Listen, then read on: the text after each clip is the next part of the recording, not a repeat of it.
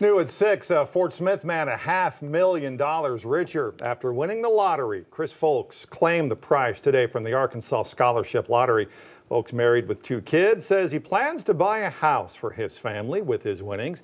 Now, he bought the ticket yesterday at the Easy Mart there on Highway 271 South in South Fort Smith. Jackpot, by the way, for Saturday night's drawing is up to a whopping $902,000. That's the in-state jackpot, while the natural state jackpot for tonight's drawing $160,000.